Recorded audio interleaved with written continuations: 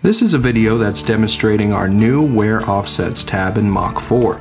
We ran a set of parts for a local friend. To keep up with quality assurance, we used a tool to let us know when we were in or out of tolerance. Testing each part took a little bit of time, so we decided to make a tab in Mach 4 that would help with adjusting wear offsets on the fly. This can be done while the machine is running, just as long as that particular tool has not been called for yet.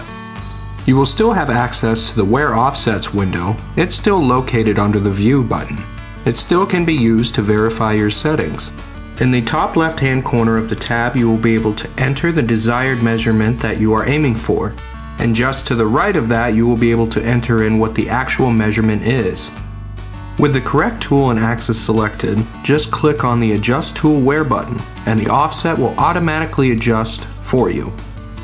If you wish to do your own math or make a slight adjustment, the box located in the bottom left-hand corner will give you the option to enter the offset you wish. You will need to click on Add to Current Tool to engage it. With making these adjustments, mistakes can happen. We provide you with the ability to see the previous offset that was made. So if any mistakes happen, you'll be able to retrace your steps and go from there. This feature also helps with monitoring how fast your tools are wearing down. You can do this by keeping track of your older offsets or using the part counter and let the operator know that some tools wear faster than others. You can add instructions in the tool description. This will show in the tab and in the offsets window as well.